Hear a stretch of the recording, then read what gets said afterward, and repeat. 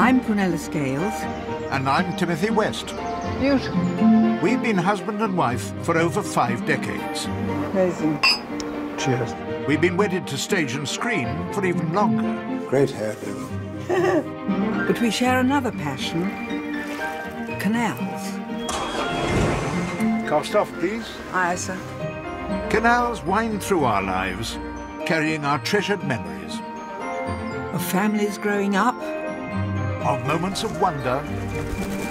And hidden beauty. Is this the most remote canal we've ever been on? Yeah, it probably is, yes. Of love. And laughter. Sorry about that. Things are a bit harder for me these days. I'm not strong enough. But we get by. We're at the summit. Hooray! Prue has a slight condition. It does mean she has difficulty remembering things. Oh, my darling, I'm so sorry. I didn't cast you off. One has to recognise that Prue's domestic life is getting a little narrower by the day. Well, it can be a nuisance, but it doesn't stop me remembering how to open a locked gate or make the skipper a cup of tea. OK? Cast off, skipper. This time we embark on an ambitious 2-part voyage. In the far north of Scotland lie 2 unique canals that cross only open country. Just a series of one breathtaking view after I another. know. We'll cross the mountainous heart of Scotland, heading deep into the wilderness. What a sight. On a demanding journey Help, help, help. through one of the world's most remarkable waterways. I think it's extraordinary. We'll travel coast to coast on a voyage I've been wanting to make for decades. We've reached the sea. Hey! And then navigate our way through the Western Isles towards Britain's most remote canal. Oh, what a sight. It'll be an epic journey, Are we going to be all right? one that we've never tackled on our own. But it's never too late to explore. I still feel that sense of adventure and possibility and discovery.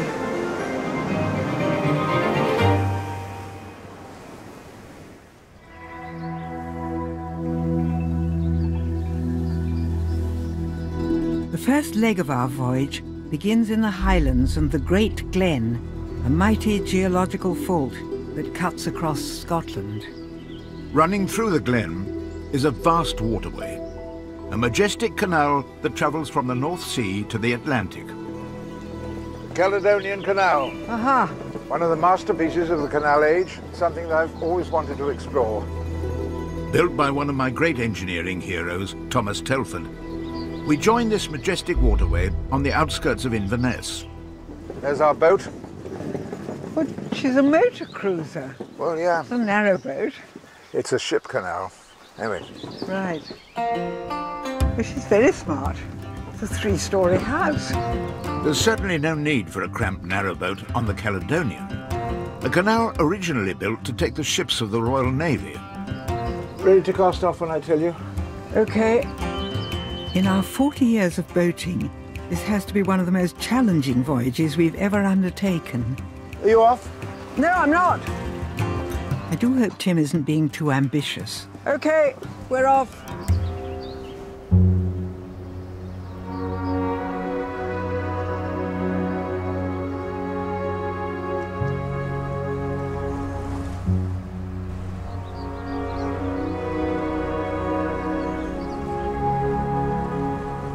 The Caledonian is not only magnificent, but it's also a very clever piece of engineering, designed to make the best use of the natural geology of the Great Glen.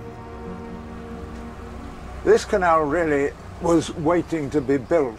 Of its 66 miles, only 22 are man-made, because the rest of it is 3 lochs joined together. Oh, brilliant. Loch Lochy, Loch Oich and Loch Ness in succession. So, more lochs and fewer locks. Sounds good news for the crew. That's true. And for that, you can thank the genius Scottish canal engineer Thomas Telford, whose idea it was to link the lochs of the Great Glen together with 4 stretches of man-made waterway forming the Caledonian Canal. Heading west from Inverness, we'll enter the monstrous Loch Ness and pass the romantic ruins of Castle Urquhart.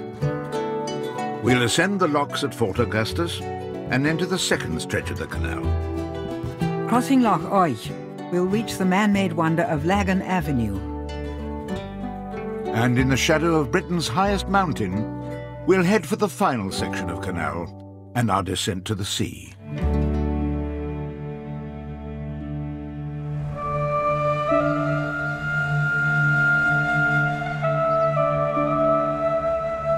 You know, you're always calling the canals the arteries of the Industrial Revolution. Yeah. Well, where's the Industrial Revolution around here? I can't see any mines, any factories. Just acres and acres of open countryside.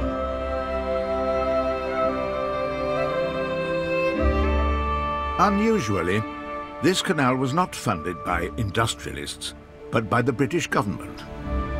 In the early 19th century, we were at war, and the plan was to ease the passage of the Royal Navy's ships so that they could more easily sail from the North Sea to the Atlantic and take on the French. It was to save the voyage right the way round the top of Scotland, yes, yes. and avoid the treacherous waters off the north coast. It's beautiful. We've got a lot to thank the French for, haven't we? Well, I suppose you could see it that way. Right, this is our first lock, Oh, right. just coming into now. To slice through the rugged terrain, this canal has no fewer than 29 locks, which were the largest ever built at that time. Do I need to operate it or? No, it's manned and, right. and operated, but you may need to take a rope, we'll see. Okay. We're on unfamiliar territory, so we're both a little anxious about this trip across the whole of Scotland. And of course, neither of us are getting any younger. Ha ha. I don't think I can throw it. But we'll find a way, we always do. Got it. Okay. Enjoying it? Yeah. It's a great canal, though. Wonderful canal. It's the first time we've done this one under our own steam, I think. And it's beautiful. Prue can be quite forgetful these days, but being on the canal brings back deep memories. Look at the heather. Oh, that's amazing. Some that I never knew she had. She's as broad as the heather, the bonny purple heather, Mary, my broad Scots gal. Oh, first film I ever did, I had to play a Highland school mistress. Uh-huh. What was it called? Laxdale Hall. Laxdale Hall, yes. Oh, it's lovely. Rudder Macmillan, Buggy Keir. I had to learn my Highland. My character falls in love with a dashing young man played by Fulton Mackay. I could have become a Highland girl myself if life had taken a different turn. I was deeply in love with a Scotsman who built ski lifts in the Cairngorm Mountains. But that was a long, long time ago, before I met the skipper.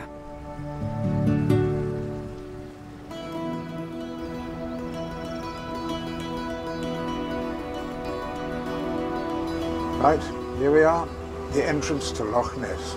Oh, what a sight.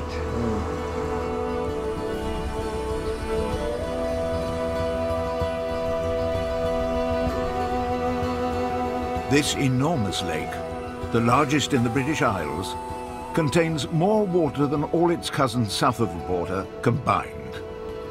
Will we see any monsters? I mean, it is 750 feet deep, the loch, so who knows Oh, what's yeah. lurking down there. Right. Well, room for lots of monsters.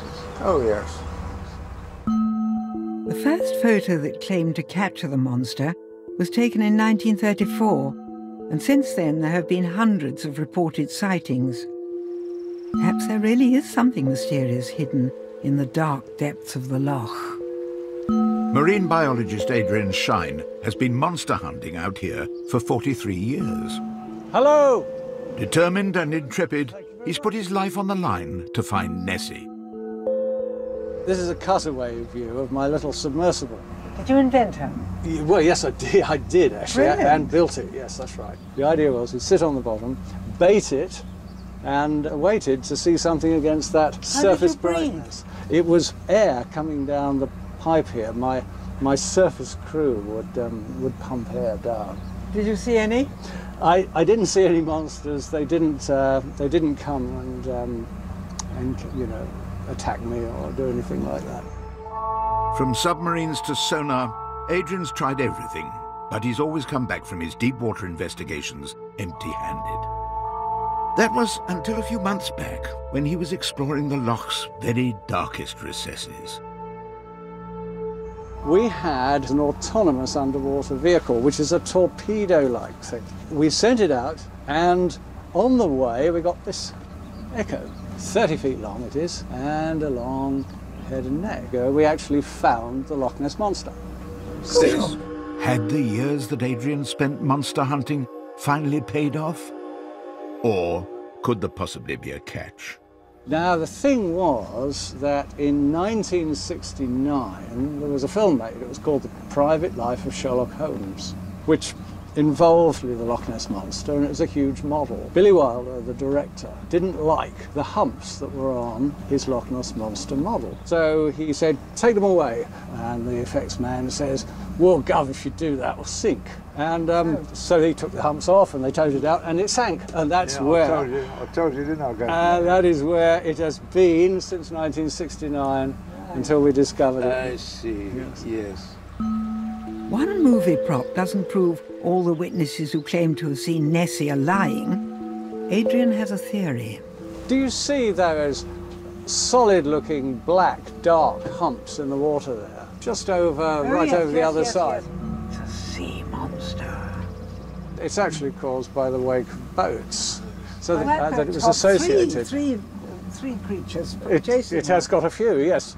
When the canal first opened, it's for sailing ships. Now, sailing vessels did not leave visible wakes, and so it was only with the coming of powered vessels that people began to see wakes like those multi-humps. The monsters, sea serpents or lake monsters, on calm water. Would you say you are now absolutely convinced there is no such thing as the Loch Ness Monster? Well, since I'm on the sceptical side of the issue, I am looking for alternative explanation. But an alternative explanation does not have to be true. There are more things in heaven and earth than are dreamt of in any of our philosophies. There may be. There may be. This loch is not only steeped in myth and legend, but it's also a place where real-life heroes lived and died. We're heading towards Castle Urquhart now, site of many a siege and battle. Against the English? Oh, yeah. Yes, William Wallace and Robert the Bruce both held the Urquhart Castle against the English in the Middle Ages. Strategically set on a headland, looking out over the water, it was said that whoever controlled this castle controlled the Highlands.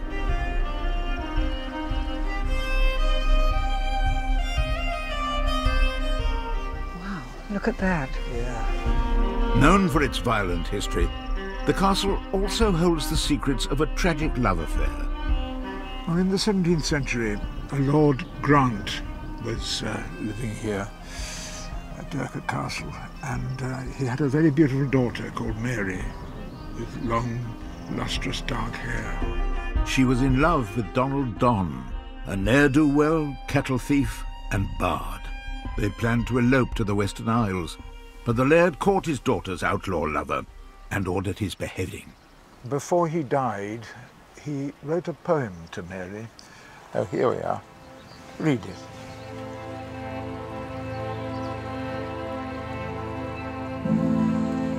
How I wish, my brown-haired maid, that I was over in Mull with thee, where I would catch us fish and deer, and my love we would not want. Where the eagle soars on the speed of his wing at the break of a new dawn. Oh God, keep me sane. Never have I been in such despair. Tomorrow I will be atop a knoll, my head alone. No friend to watch over me. Oh, it's awful. Well, I'm glad you're still here to watch over me.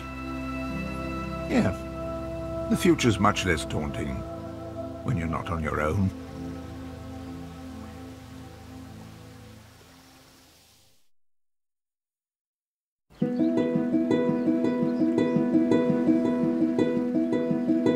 Tim and I are on a voyage to the west coast of Scotland, travelling through the heart of the Highlands.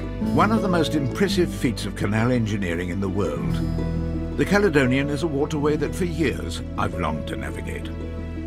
This morning, we've woken up to some traditional weather. Look at the mist. Yes. Just a few feet over the loch. And then the Highlands towering behind. It's amazing.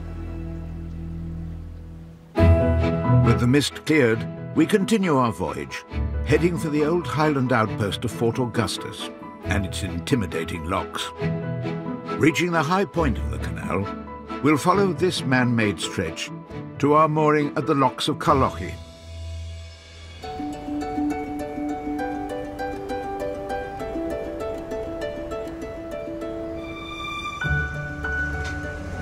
This is Fort Augustus. Right. And this is where the locks are. This is where the locks are. So a lot of work for crew. Well, not the way you're used to. There are 5 locks, and the boats have to be pulled through by hand. By me, my hand? Well, you and a couple of other people here. The Caledonian was built by genius Scots engineer Thomas Telford, and one of his toughest challenges was building the locks here at Fort Augustus. To hold back the millions of gallons of water in Loch Ness required 3 steam pumps working round the clock before the flight could be completed. Big enough to take a small ship, the locks climb up for 40 feet, making the power of the water running down the flight pretty considerable. With no engines allowed, we have to drag the boat up ourselves, so I'm a little bit concerned. It's going to take us time and be a bit of an effort. 5 of them, are there? There's 5 of them. We're following in the footsteps of royalty, taking the same route that Queen Victoria did in the royal steamer Gondolier in 1873. Ascending these same locks, she was not amused by the great many people looking down upon us at the locks at Fort Augustus. 150 years later, it's still a gongoozler's paradise. There are an awful lot of people watching, so we'd better try and get it right. There's a team of lock keepers on hand, as this flight can be quite hazardous. Okay, sir, stop her there. Don't take her any more forward. Right, okay. Lovely, lovely. And then if you could throw us that back rope, that'd be great. Well done. Super. Sorry. If we can get you to switch off the engine now. Now our boat's in the first chamber. The hard work starts. Okay, are we ready to move? Great. What have I got to do now? Pull it up the hill. Oh, right. In 40 years of boating, we've never done this before. Don't want to pull you in. It takes 1.4 million gallons of water to lift our boat to the top of the flight. Everything here is on a major scale. Mountains around us, big loch, big locks. As the sluices open on the second lock, there's a powerful rush of water. Help, Tim! Help, help, help! Bloody hell, how did that happen? That was close, but Prue's a very determined woman. Okay, all right. Did you burn your No, hands? fine, no, fine. Good. Fine. No, just cross with myself. That's never happened to me before. We'll put another turn on it, Right, good. and that should give it a wee bit more grip. How are you doing? All right? Yeah, all right. Joey? Yeah? Just waiting for more water, that's Hang all. on. Good luck. Good luck, what? Next bit. Oh, right. Prue doesn't give up, ever. It's a lovely adventure. Great. It's so beautiful. Right, last lock, we've done it. Good, hooray! And here we are, a full 40 feet higher in just over an hour. Keeps you fit. Thanks, you've been lovely. That's a pleasure. Enjoy the rest of your journey. Right you are. I think we've both earned a bit of a rest after that.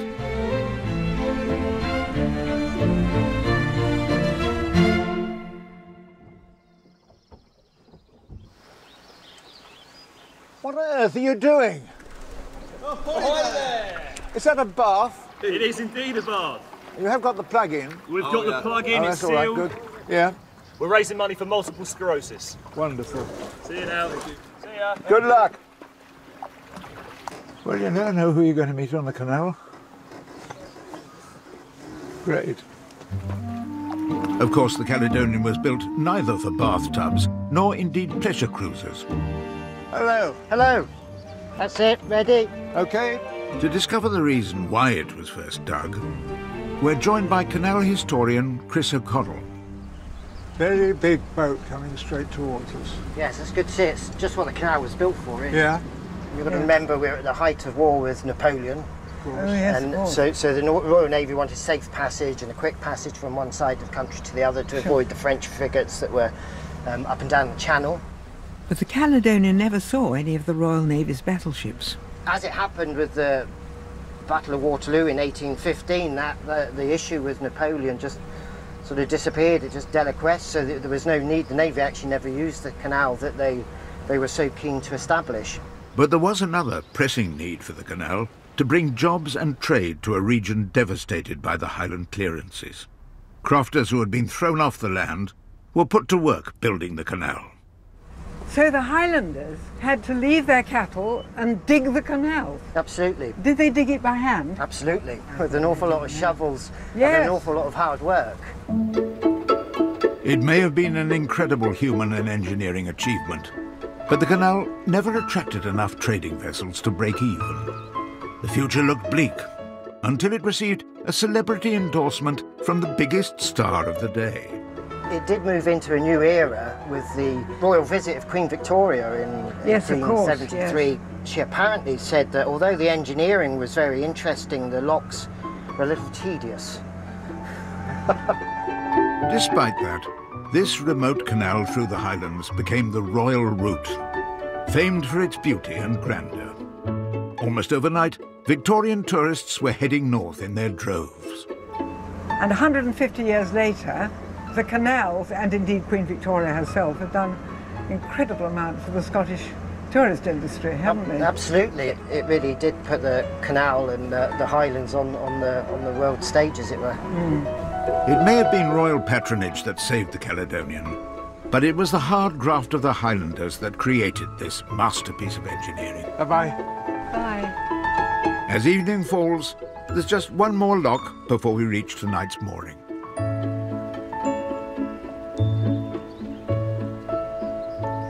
Hello. Hello, Prunella, I'm Linda. Now, I've got a gold star for you. Oh. It's nice to meet you. Thank you very much. Timothy, I have one for you as You've well. got a gold Oh, have we done something right for a change? That's wonderful. You have, yes. Thank You've you. got your life Bless you. jacket on. Oh, good. So I'll go and open the gates for you now, Prue. Oh, thank you. When did you last have a gold star? I don't remember. I don't think I ever got one at school.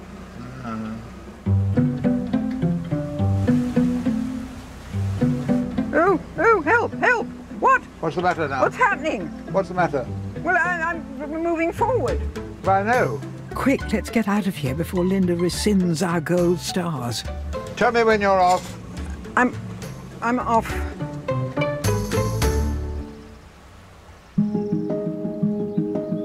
We've left the tourists and the gongoozlers far behind now.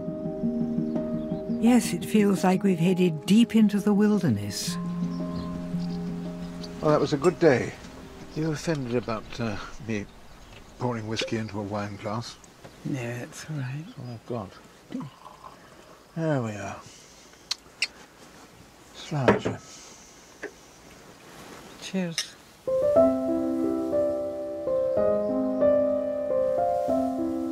Out here, time has no meaning. Past and the present merge into one, as memories of a long-lost love come ever closer. My heart's in the Highlands, my heart is not here. My heart's in the Highlands, a-chasing the deer. A-chasing the wild deer and following the roe. My heart's in the Highlands wherever I go. Very good accent. Is your heart in the Highlands? No, not anymore, my darling. Not anymore. Well, it was once. Mm-hmm. When I was courting with Bill Blackwood, so my heart was in the Highlands for a bit, but it didn't happen like that. No. It didn't? No, it didn't. No, I met this actor. Oh. Person. And I'm very, very, very, very, very, very, very happy with it. Oh, good. Well, thank you. It's all right now.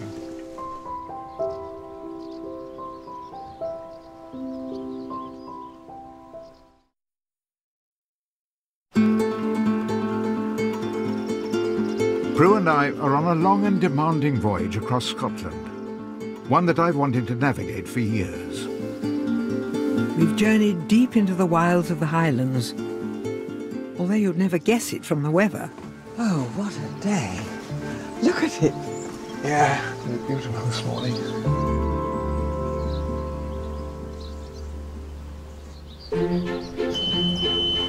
Right, we're off. We're following the Caledonian Canal, known as the Royal Route, thanks to a famous visit by Queen Victoria. How are you today? A beautiful morning. Hi, Dave. Yes. Right up to the gate. Right, job. This lock is raising us to the summit of the canal, 106 feet above sea level. Well done. Brilliant. Okay. Nice to be coming up in the world. Yes, yes. Okay, cast off. That's us now. This has to be the most remote stretch of canal we've ever navigated. Isolated and untamed for centuries, we're entering the territory that was once the home of warlords and rebels. Crossing the loch, we'll visit the stronghold of the once rebellious MacDonald clan. And then continue southwest along the spectacular man-made Lagan Avenue.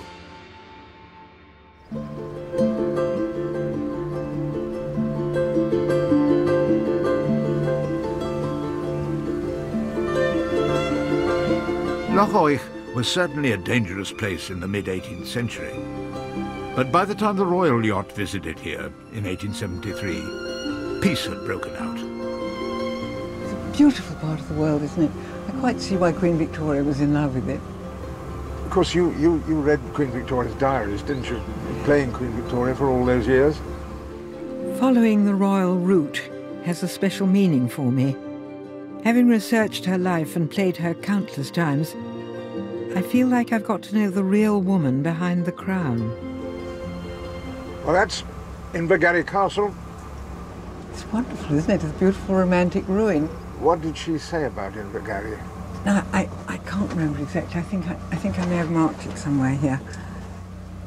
Mr. and Mrs. Ellis wished me to get out and drive round their fine place, Invergarry, to rejoin the steamer at the next lock, but I declined, preferring to remain quietly on board. But I think we'll go ashore, shall we? Yes, please. Have a look. Yes. Perhaps Queen Victoria had her reasons for not visiting Invergarry, which was the fortress home of the chief of the MacDonalds. Good morning. Morning. 100 or so years earlier, the clan had been devoted Jacobites, intent on restoring a Catholic Scottish king to the British throne. When Bonnie Prince Charlie arrived in Scotland in 1745, 600 of the MacDonald men joined him in attempting to overthrow King George II. Very impressive, isn't it? Yes. Well, you've been in the wars, haven't you? Not half. Come on. The rebellion was defeated. Bonnie Prince Charlie fled the field of battle, pursued by English soldiers. He took refuge here at Invergarry Castle before taking a boat to freedom. So this is where he would have stayed, in one of those rooms up there, I suppose. Yeah. Speed, bonny boat, like a bird on the wing. On with the sailors cry. Carry the lad that's born to be king over the sea to sky.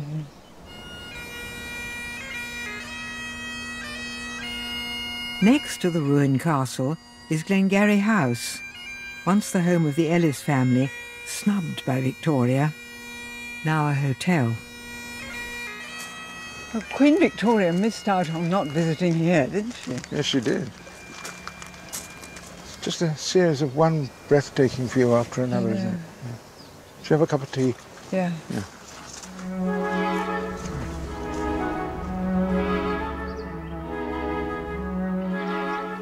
Thank you. Thank you very much. It's wicked. Sin in the Highlands. I can't manage the whole thing. Do you not? I think you can. At our stage in life, I don't see much point in watching one's waistline. I do have some sympathy for Victoria wanting to stay on her boat. All along the length of the Caledonian Canal, she caused quite a stir, with people eager to see their queen. As she recorded in her diary, Beatrice, Jane Churchill and I went below and had some hot luncheon. The people from the locks looked down upon us, but it was unavoidable. Yes. Not used to having people looking down on her. I thought the Highlands were going to be wild and rugged, and here we are having cream tea in the sunshine. Disgraceful. Yeah, it's a hard life, isn't it? Disgraceful.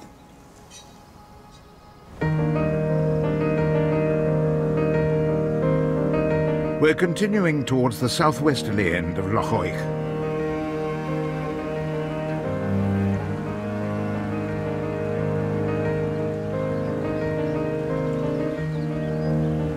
This is Lagan Swing Bridge. All right. You see? It's opening now. Yeah. Yes. Important swing bridge. Yeah. after the great open expanse of Loch Oich, you can tell we're back on a man-made section of this waterway. It's a beautiful canal though, isn't it? Beautiful scenery, amazing trees, look at them. It's a real avenue, isn't it? Yes.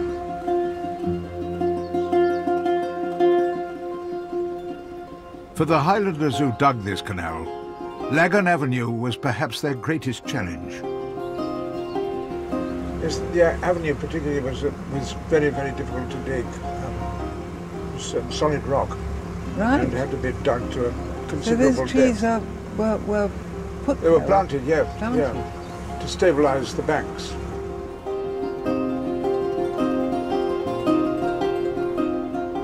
"60 years after falling for a young Scotsman, my heart is back in the Highlands. But today, it's with the man with whom I've shared my life.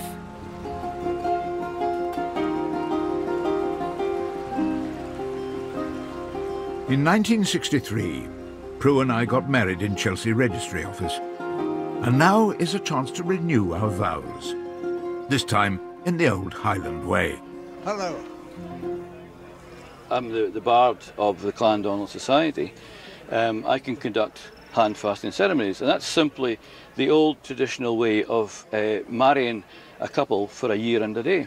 If you hold your wrists together, and then I would place your hands on the dirk, and then you would swear your allegiance to each other. For a year and a day? For a year and a day. And at the end of a year and a day, you could go off with somebody else? You could do. I didn't know that at the time, did you? Now that Greg has bound us together, we should celebrate with a traditional Gaelic toast. Yes. Doesn't look like whiskey. No. It's unaged, and it wouldn't have any colour in it. Remember, it was only the colouring when it was kept in oak casks that gave it its colour. Like the handle of the dirk was from an oak cask. And it's that oak or sherry cask that would give it the colour over years. But this was clear, it was like water. Uskabia, the water of life. No fancy crystal glasses in the Highlands here. Thank you. Thank you. Suis, suisi, suisi. A shiasi, a shiasi, a shiasi. Anachel, anachel, anachel. Haule, laguma, duet. Moch carrigan. Scoob, a ease. Drink it up. Incredibly strong. I couldn't finish it. It may finish you before you finish it. Aye, but what a way to go.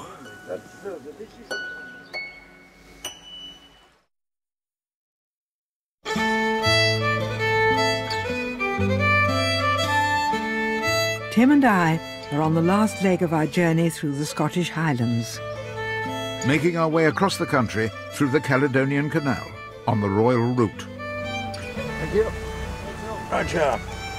And our determination to make the most of the time we have left together is being repaid with breathtaking beauty. I've never been in a loch with a look like this, ever. It's astonishing. We're entering Loch Lochy, the last of the lakes on our route. Described by Queen Victoria simply as beautiful.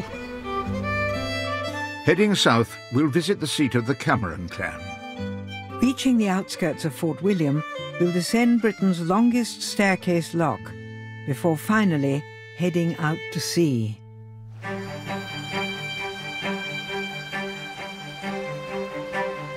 We're making our way to the southern shores of Loch Lochy and the ancestral home of the chief of the Cameron clan. We're going up to meet Lochiel. Lochiel is the traditional name for the head of the Cameron clan. Wow. Although I have to warn you that the battle cry of the clan was, "Sons of the hounds, come hither and get flesh." Human flesh? Well, preferably, but I imagine whatever they can get. The Cameron clan have a long history of war with the English, fighting for Robert the Bruce in the Middle Ages, and then in the 18th century, supporting Bonnie Prince Charlie in his Jacobite rebellion. Good morning. Good morning.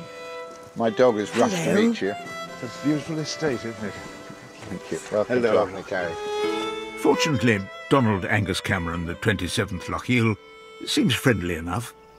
Would you like to come in? Please. Love to, please. His home, however, is decorated with weapons used in anger against the English. A claymore, a Taj, which has got "Fear God, honour the King" written round it. And some musket holes. With some musket holes. Obviously didn't stop bullets very effectively, did it? The other interesting armour is that one behind you, which is a Lochaber axe. The hook at the top, yes, I'm told, was for pulling people off horses. Oh, brilliant, yes, of course. And then chopping their heads off. Oh, thank you very much, yes. Better be on our best behaviour then. Certainly some of Donald's ancestors would not have been so hospitable.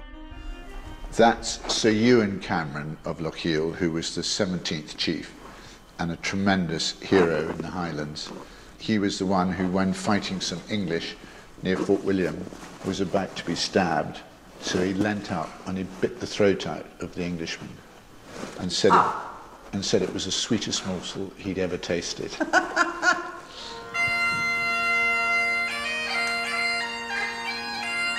These days, the Camerons may be a little more friendly to visitors from south of the border, but they still play the tune that led the rebel clan into battle, the March of the Cameron Men.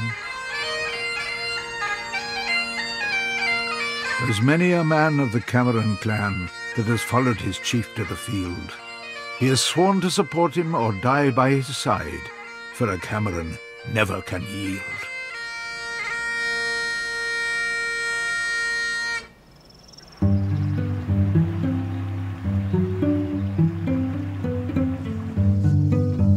Okay, Brie? Yep. You off? Off, we're off. Right. We're continuing our journey southwest across Loch Lochy to collect two of our own clan. We're going to pick up Don and Nicola. Oh, good. Who are waiting for us, I hope.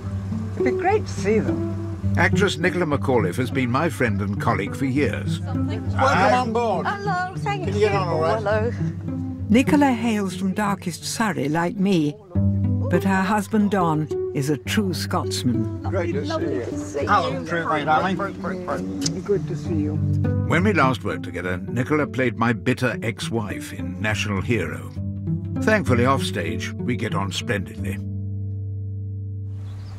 Permission to come aboard, Captain? Yes, come to the bridge, my Oh, thank you so much. It's like HMS Pinafore, isn't it? Yes, yes. I am the monarch of the sea, the ruler of the Queen's Navy. My praise Great Britain loudly chants. So... And we are his sisters and his cousins and his aunts. His sisters and his cousins and his... God, that's the one show we haven't done together, I think, isn't it? Right. That's the one show we haven't done together, I think, isn't it? Right. That's the one show we haven't done together, I think, isn't it? Right. That's the one show we haven't done together, I think, isn't it? Oh, look at that. How beautiful. Well, that's Ben Nevis. Oh, that is. Oh, yeah. right. How big is Ben Nevis? 4,406 Well done. feet. Wow.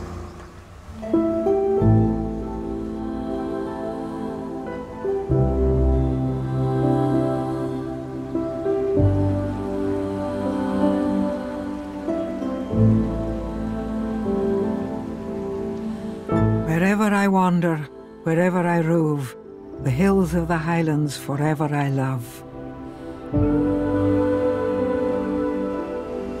Look at the way those three mountains are look. It sort of looks artificial, isn't it?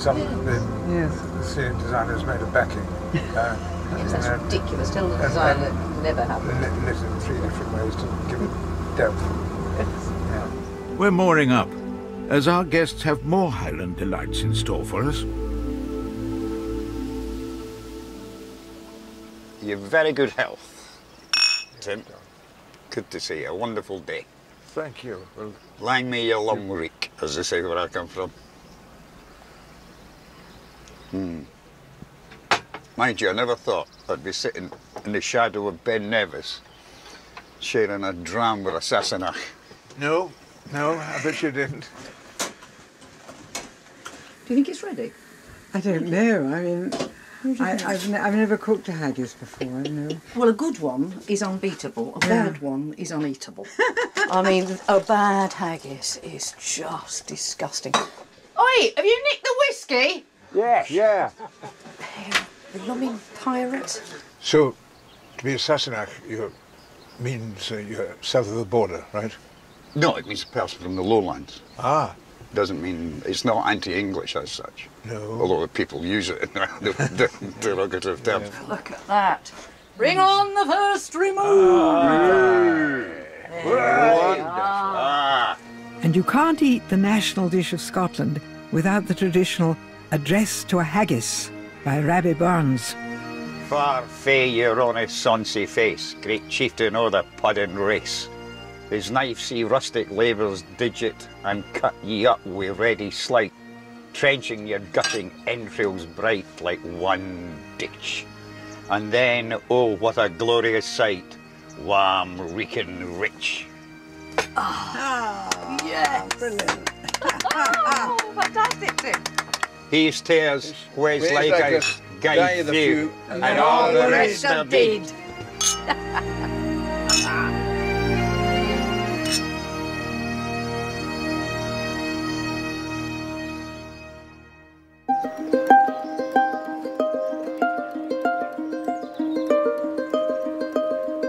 Our voyage along the Caledonian has brought us further north than Moscow. But this morning's mist makes us feel as if we've entered another world. Today, we'll follow the canal to its end, where it flows into the sea. We've followed Ben Nevis all the way through most of the canal, but it is hovering over us. Very impressive. Ahead is a man-made wonder, a 64-feet descent to sea level. It took 200 stonemasons to build the 8-lock flight. They named their masterpiece Neptune's Staircase. This is the longest staircase lock in Britain. It used to take over half a day to get up or down.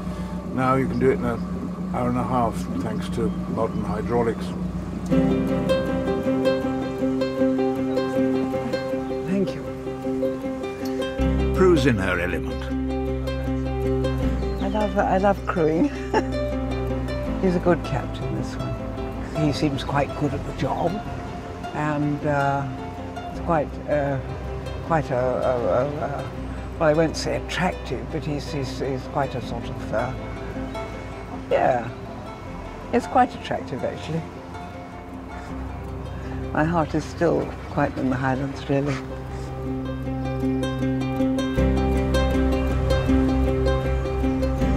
I think we both lost our hearts to the Caledonian Canal.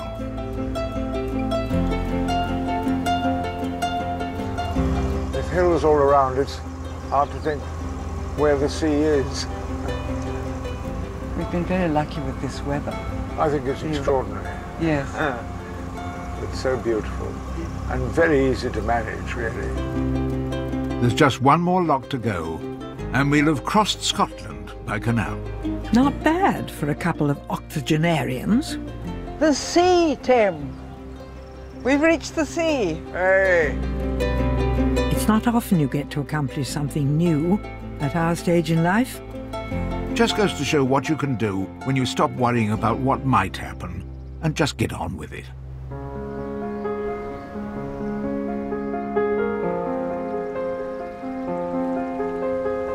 So it's farewell to the Highlands. Well, not quite. There's another Scottish canal I travelled on my own that I've wanted to show Prue for years. How would you like to go up the coast a bit to the Western Isles? Yes, and please. Along the Caledonian Canal? Yes, Yeah? please. You up for that? Yep. Right.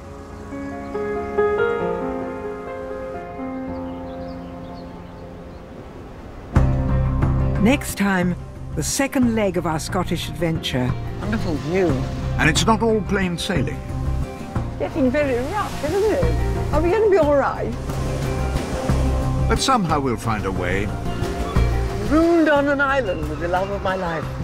As we head for Britain's most remote canal. Idyllic.